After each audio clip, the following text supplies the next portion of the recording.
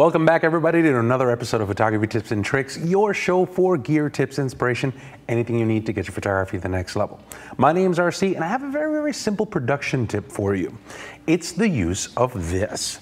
This is a flag, right? And a lot of the times people worry about reflectors and diffusers and all sorts of different types of things, but I gotta tell you, probably one of the most powerful things that you can own is the use of a flag.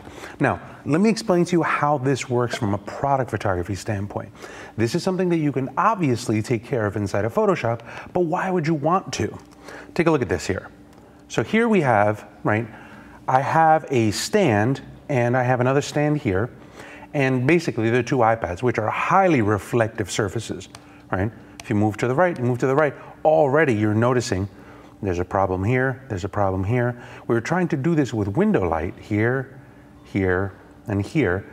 And as you're looking and you go through this, right, that looks really nice, right? So these are from a company called Element Case that I'm a big fan of.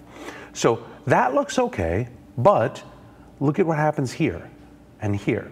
Right? So why have to worry about that, or why fill some of that stuff up inside of Photoshop? A lot of the times what I usually tell people is if you were to use a flag like this, right, basically all this does is it just blocks light, right? It's a pretty big one and it gets a lot of use. Rather than having a collapsible one that I fold, what I'll do is I'll usually get one that has this kind of stem here. What this does is it lets you attach it to grip equipment.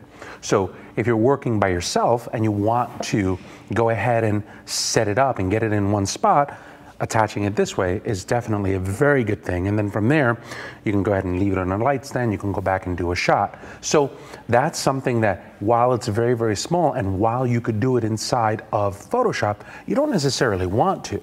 So take a look. Here's one that we did that did have a flag. So automatically, right, a lot better, right, a lot cleaner. So all of that stuff looks a lot better. So just carry it with you. It's a very simple trick. It's a very simple tip. Just having one with you, bouncing it right over the top can make all of the difference with your product photography.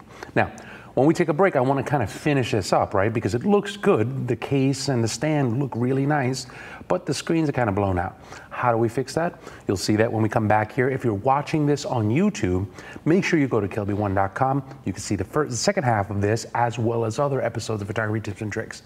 We'll see you guys soon.